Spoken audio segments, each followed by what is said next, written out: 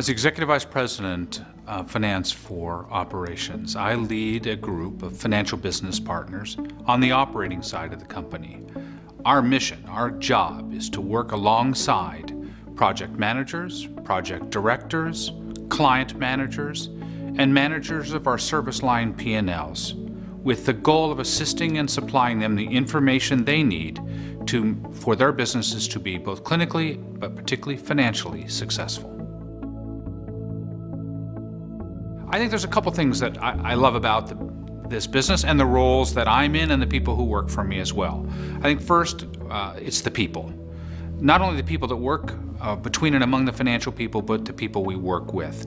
And I think the pleasure of working together collaboratively for the success of the company and particularly our sponsors, but I think also for the development of the people. In addition, I think ICON I've worked in other CROs, has a very unique culture. It is non-hierarchical, it is supportive, and it is very collaborative. People want other people to succeed and are willing to take time out of their day to help them do that, and we are part of that process, and I like that a lot.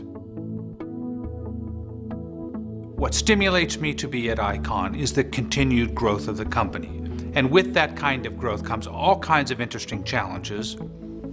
We work for the largest pharmaceutical companies in the world with lots of resources.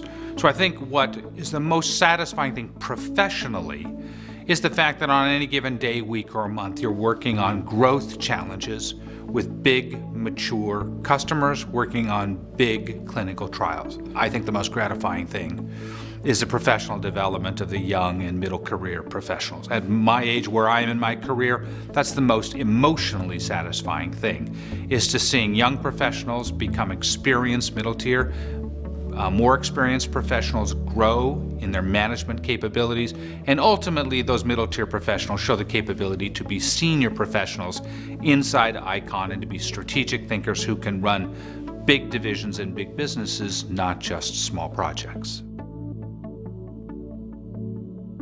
I would say clinical research, as well as pharmaceuticals in general, provide you a long-term career in a growing industry. I think second is this happens to be a company very profoundly committed, including myself, to the professional development of the people.